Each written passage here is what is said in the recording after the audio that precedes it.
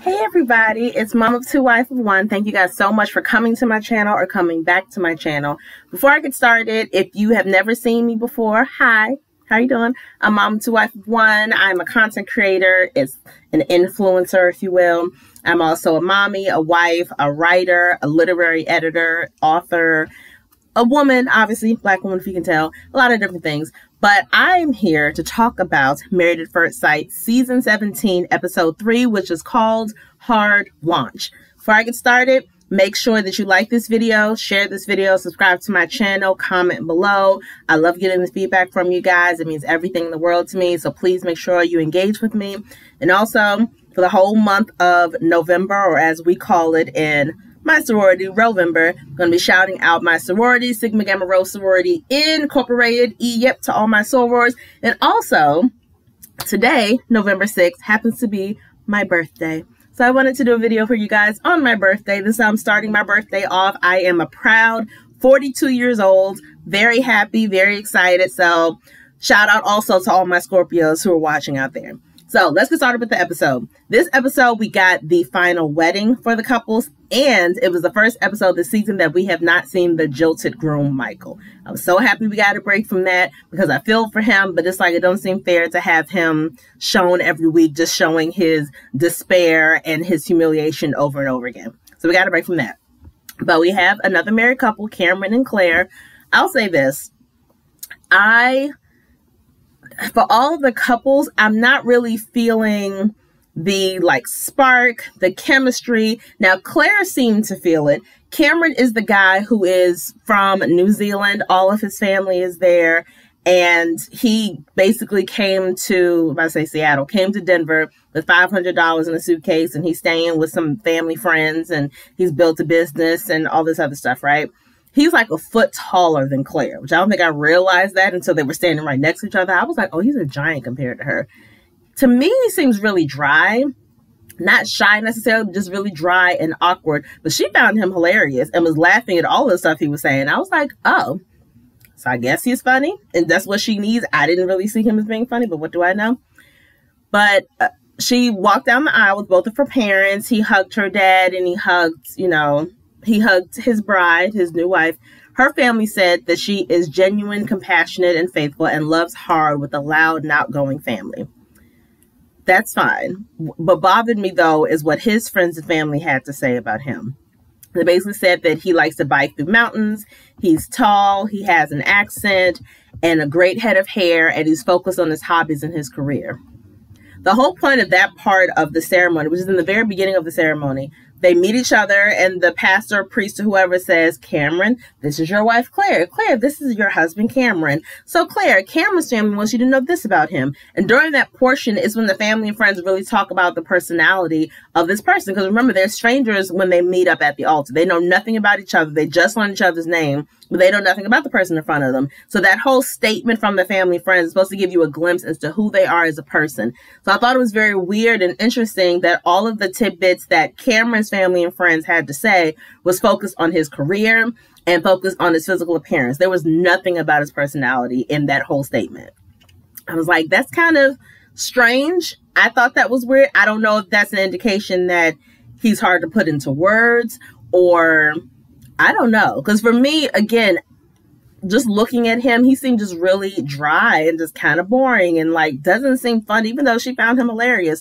So I thought that was kind of weird that they didn't talk at all about who he is as a person. Is he loyal? Is he genuine? Is he funny? Is he someone who will lay down his life for his friends? Is he someone who's a wallflower? None of that was in their statements. I thought that was very strange. I didn't get it. One thing he did say that I thought was kind of cute, I guess, is that after they got married, they kissed at the altar like everybody else. They went outside to have their champagne. And one thing he did say to her, he's like, if all else fails, we could blame it on the experts. I was like, okay, haha, I guess that's supposed to be funny. And she thought it was great. Yeah, and he did make me laugh once, which is, whatever. She finds him adorable. And he said that she's beautiful. And found out he's a dual citizen. He came to the States for better opportunity, and thought this was interesting. When he told her that all of his family's back in New Zealand, he told her at some point, I want us to go back to New Zealand to have a second wedding. I was like, oh. Now, I don't know what's stopping his family from coming to visit him in Denver. I don't know if it's just a financial thing. I don't know if it's something else that's preventing them from coming to visit. It'd be nice to kind of get more information about that. And also, I felt like we didn't really get a glimpse, or he didn't really discuss what his relationship is with his family. We know he has family there. He's an only child, I think, or maybe he has one sibling. But other than that, we didn't really, like, are you, even if they're in New Zealand, are you close to that sibling? Are you close to your parents? Do you have grandparents, aunts, uncles? I didn't hear any of that. So I'm assuming that's something that'll come up later, especially because she is so family oriented. She's one of 6. Her brother, unfortunately passed away. But she comes from a really big family, and they kept reiterating that her family is very loud and they're very protective of her, and it's a lot of them. So that is one thing that I think could possibly be concerning in the future with them, is that his family being all the way over there, he hasn't been in those kind of environments where you're having, let's say, family dinners or family get-togethers. It's primarily just been him. So to now be thrust in this family where they're as close as they're making it seems like they get together pretty frequently. And I feel like, A, that might be an issue for him because it might be overwhelming for him. And B, it might be an issue for her because if he's overwhelmed by it as a wife, she needs to be like, okay, well, maybe let's not get together as often. And that could cause some issues and some friction because her family may be like, well, you can't change it just because you got married. But technically, things do change once you get married, right? If you're married to this man who's uncomfortable with certain aspects of your life, that doesn't mean you get rid of those aspects altogether, but it may mean you make some adjustments here and there. Maybe you don't hang out with your families 5 times a week. Maybe you lower it down to 3 so that you spend the other time with your husband.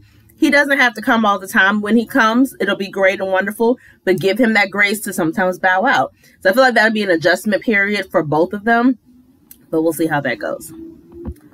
She also likes that he has hobbies because she said a man with no hobbies will cling. That is so very freaking true. If you've never heard that before, and if you are dating or looking to date someone, if that man or that woman or that person does not have hobbies, doesn't have their own friends, doesn't have like a life outside of that relationship, that is dangerous territory. Because all of us should have some kind of outlet, right? Love my husband to bits and pieces, and he loves me as well. He is in 2 bowling leagues and he plays poker once a week. That ain't got nothing to do with me. That is his chill time, his relaxation time. I love that for him. I have my girlfriends. I got my sorority sisters. I have my mocha moms. I have a lot of other things that I'm doing. But we have those moments where we're together as well. But we have to have our own stuff. And we've always had our own stuff. And if you ever get with someone who either A, doesn't have their own hobbies, or B, has a problem with you having your own hobbies, those are very, very huge red flags on both fronts. So that's just a bit of advice, I guess, for you guys. So let me see what else. Okay, so I did have this question for you guys. If you have gotten married, or if you're thinking about getting married, when it comes to the speech from the best man or the maid of honor or matron of honor or whoever, what kind of speech do you all prefer? Would you prefer a speech that is funny or a speech that's really heartfelt? I don't know if I have a preference necessarily. I know for me, because I'm a writer, both of my maid of honor, my matron of honor gave my speech in my wedding. They just did a very long speech because I'm a writer, and it was very heartfelt and it was beautiful. And it wasn't necessarily funny or goofy. And I think the best man speech wasn't necessarily funny either, which isn't a bad thing. I think maybe I prefer heartfelt, I guess. I don't know, because not everybody is funny. So you wanting to write a funny speech doesn't mean it's going to come off the way you think it's going to come off. So I guess for me, I guess to answer my own question, I prefer emotional. But what do you guys prefer? Sound off in the comments below. And this is another thing, and I talk about this every season of Married at First Sight. When the couples get married, they obviously they have their pictures, they go to the reception, right? And then they have their first dance, and they eat, and they're dancing, having a good time. But then there's always a point in the wedding where the bride and the groom will separate, and the bride will talk to her new in-laws or talk to the groomsmen, and the groom will go talk to the bridesmaids and occasionally talk to his new mother, father-in-law, whatever. That like always happens, right? I've always thought that's a bad idea. I know that's the chance for these family and family members and friends to really get to know this new person in your life. But at the same token, at a reception, especially deep into the reception, drinks have been flowing, alcohol is involved. And I feel like some of the conversations and some of the questions that come up are inappropriate because everyone wants to talk about sex. They're like, oh, so what are your plans with my daughter tonight? And, oh, are you planning to have sex with my brother tonight? That's not your business. And I probably didn't even discuss that with your brother. So why would I discuss that with you? I always think it's a bad idea. I understand why it has to happen, but I've never really liked that concept personally. They talked to her grandmother also, and her grandmother advised them not to argue, basically pick their battles, and to remember that no one is perfect. Perfect advice. That's pretty much all that happened with them. Lauren and Orion. Okay, now I'm going to skip kind of down with my notes. But the whole thing about, you know, not talking to family and friends at the reception and how I kind of have an issue with that. If y'all didn't see that episode, the conversation Orion had with Lauren's daddy, her father, I like him a lot. He wasn't mean. He was very upfront, very honest. And he wasn't like overbearing, like, oh, that's my baby girl. It wasn't that vibe at all. But the questions he asked Orion were beautiful, perfect questions. And I was like, you know what? Go ahead, daddy. I was so happy. Like, okay, go down to my notes because I have other stuff, but it wasn't really a lot of stuff that happens. Mainly them talking about their family and, you know, who they miss, talking to, you know, their husbands and wives, new friends, or whatever. But so first of all, her father was happy to know that Orion owns a toolbox because he always wanted a man that was kind of handy to be with his daughter. So like, that's fine. And he asked Orion, are you planning on staying in Denver? And he was like, well, no. He was like, I've always wanted to relocate to the East Coast, or at least own a house there, maybe own a house over there and here. Cause I just like to go around. I don't like to like be still, basically. And and I put this in my notes. Her father got him together and warned him that he needs to consider that it's not just him anymore, and he will have to consider his wife and her needs in all of his decisions. Because when he said, oh, no, I want to do this, I want to do that, I want to do this, he didn't say, well, I'm hoping that I'll talk to Lauren and Lauren will be okay with, you know, getting a house on the East Coast and doing this and doing that. Like the father was like, okay, that sounds nice, but you're married now. So you may have wanted those things before you got married, but now you have a wife. And not saying you can't still have those things, but that's not a guarantee anymore because you need to talk to your wife. Is she on board with that? Will she want to relocate to the East Coast? She may not. But I love the fact that the father is trying to get him in that practice of considering somebody else, because the show, as much as I love it for its entertainment value and for the lessons and all that stuff, it is very difficult. And I say this every season.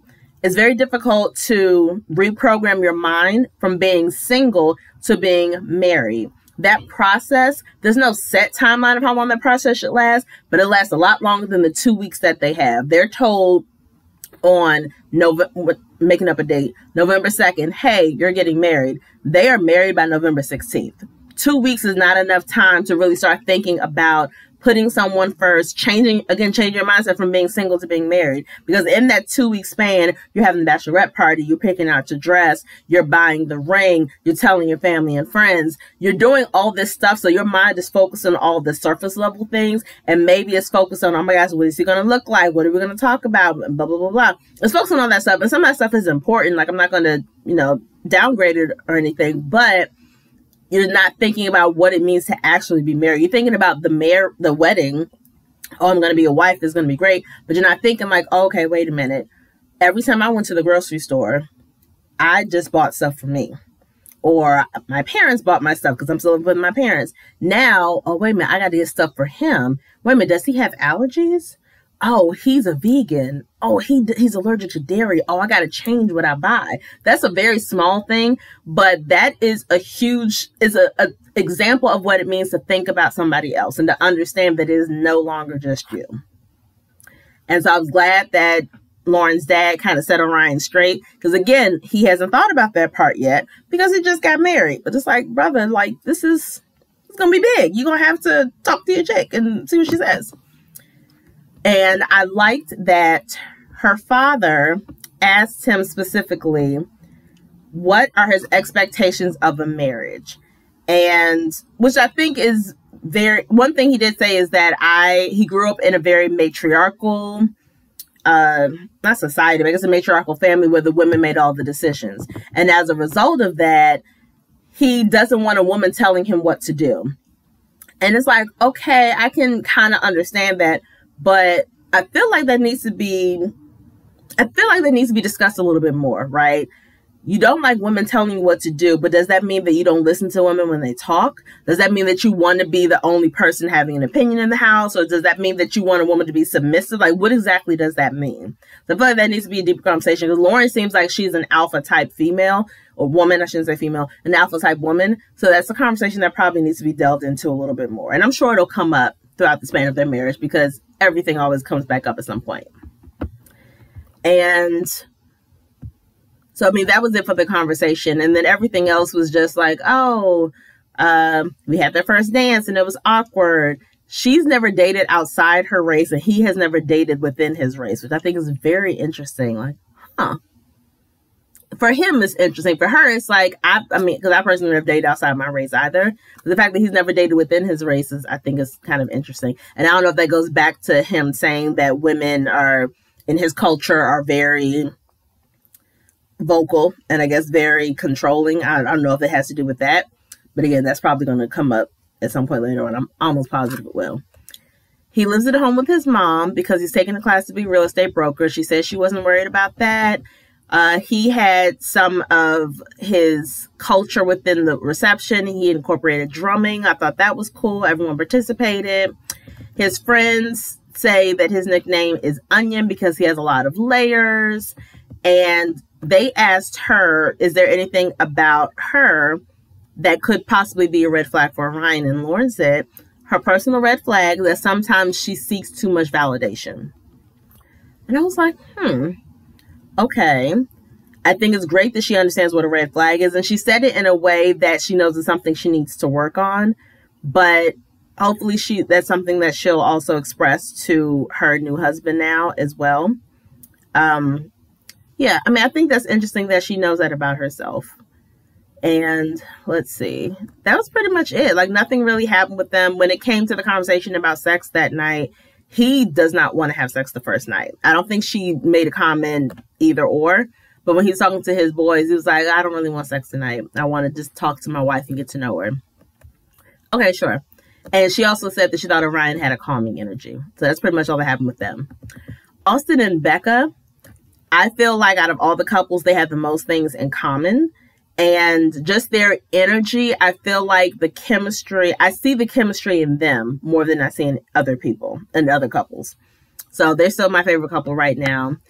She told his friends that Austin is cute and that he seems really authentic. And both of them are very direct. Direct is something that can be kind of objective.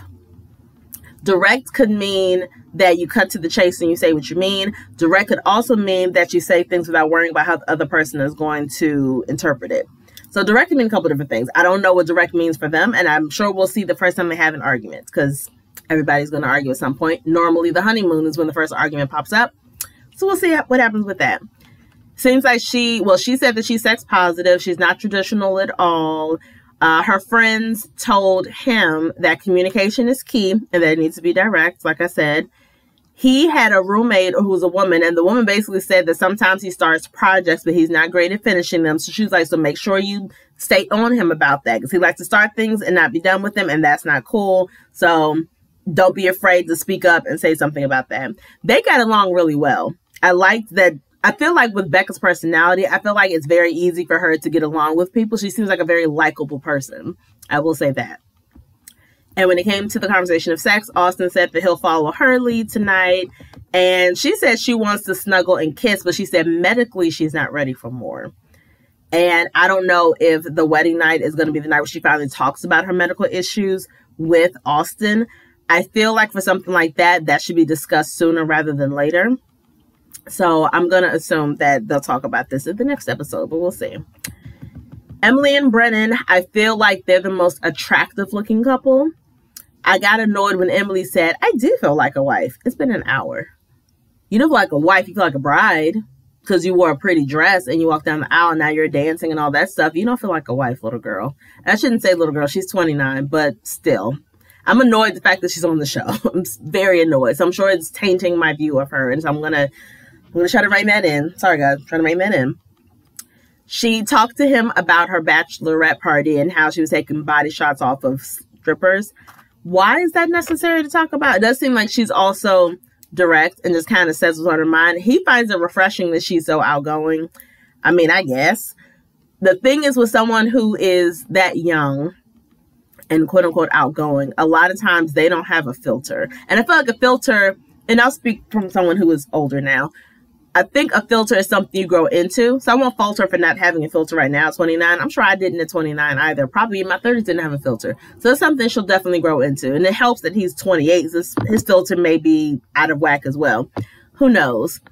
But I just thought that was kind of a weird thing to talk to your husband about, especially the day of the wedding. Why does he need to know that you were taking belly shots off of strippers? Like, why is that necessary? And again, this is the couple where I was fussing last time about how I feel like they're not having any meaningful conversation just yet. Like, this is what you choose to talk about. I don't even know if she knows this man's last name. They haven't had that discussion at all, at least not on camera. So I don't know. I don't know what that is. He said he's only been in a couple of relationships, and his last one was 2 years ago. She's the one that's never been in any kind of serious relationship. And I had to think, how many relationships have I been in? And I think the definition of relationship differs from person to person. I will say for me, now mind you, I've been with my husband for 20 years. So he's one relationship. I think I've only had maybe 4 or 5 myself in all of my years. So not a lot. So I think being in a couple of relationships, especially at the age of 28, and I feel like his relationships probably last a little minute, I think that kind of checks out a little bit. His friends grilled her, even though they said that their first impressions were good. They seemed like, you know, she's bubbly, she's pretty, whatever. And they asked her specifically about, okay, we heard this is your first relationship. You know, what do you think about that? Why do you think that is? And she said she doesn't think it's a red flag. She said that not being in a relationship her entire life has given her 29 years to work on herself. That's one way of looking at it, and I didn't look at it from that angle. I mean, I guess I still consider it a red flag, not in life. I consider it a red flag for being on this show. Maybe that should be the distinction. Being 29 years old and never been in a relationship is not necessarily an overwhelming red flag. It has given you a lot of time to work on yourself and to figure out who you are as a person. That's all well and true. So I think that makes you a good candidate for eventually getting into a long-term relationship, but not getting married at first sight. I do think it's a red flag for this kind of process, personally. And that's still my opinion, and I'm sticking with it. So her friends said, now his friends asked her what makes her think she's ready for this, for marriage. And she said, no one really is. And I actually agree with that. I think as much as some people really want to be married, really want to be a wife, a husband, or whatever, there's no way to really prepare for it. I mean, there's things that you can do, but you never know what marriage is until you actually get into it. And there's no way to be 100% prepared, 100% ready for it. It's just, you know what? I love this person. I want to spend the rest of my life with this person. This is what I want. Hopefully it works out. If it doesn't, I don't know what I'm going to do. But the goal, obviously, is I'm assuming everyone gets into marriage with the idea that this is going to be forever and this is going to be my person for the rest of my life. That's what we all hope for. And sometimes it works out that way and sometimes it doesn't. But that's one thing she said that I was like, you know what? I do agree with that. None of us are really ready for it, but all we can do is try and have good intentions. They warned her that communication is important to him. And her friend said that he needs to be patient with her because she's independent and hasn't had to think of others. And they were like, oh, we think she's definitely ready for this. A marriage is going to ground her. And it's like, again, for this show, when you're diving headfirst into being a wife, that is difficult to, again, change your mindset from not having to think about others to now thinking about this man who is still technically a stranger. That doesn't happen overnight, and it doesn't even happen over 2 weeks. So I don't know if a marriage will ground her. I don't know if I don't believe that. I just don't believe that at all. She's down for sex for the first night. I think, not surprised by that. But she says she'll follow his lead, but she did pack her handcuffs and whip just in case. I don't know. I think if I had to predict which couple is actually going to consummate on the first night of marriage, I think my money will probably be on Emily and Brennan. I don't see Austin and Becca. She said medically she's not ready, so I know they're not going to do it. Lauren and Orion, I don't see that happening. And Cameron and Claire, I don't see that either. I think she finds him funny. He finds her beautiful, blah, blah, blah. But I don't see that happening with them at all. I just don't. I mean, at some point maybe, but for the first night, maybe Emily and Brennan, if anybody, but I don't see anybody else doing it. And like I said, they didn't show Michael, but they did give us a sneak preview of next week's episode. And I told you guys in my last video that I heard a rumor that they might possibly be finding another bride for Michael. And so the previews for the next week's episode shows the experts talking to Michael and them saying, you know, well, there's been talk, you know, how would you feel about possibly having another bride and giving this another go? So, of course, they got to build up the drama and all this stuff. So I don't know what's going to happen with that. I don't know if he's actually going to get another bride. Are we going to see the whole process again of him actually walking down the aisle and having an actual marriage? Like, are we going to, I don't know what that's going to look like, but we'll see. But that was a review and recap of this week's episode of Married at First Sight, season 17, episode 3. I will be back in a few days to discuss episode 4, which is coming out soon. Remember to like this video, share this video, subscribe to my channel, leave some comments below. Love again to my sorors. Love to all of my Scorpio sisters out there. Hope you guys have the most amazing day, and I will see you soon. Peace.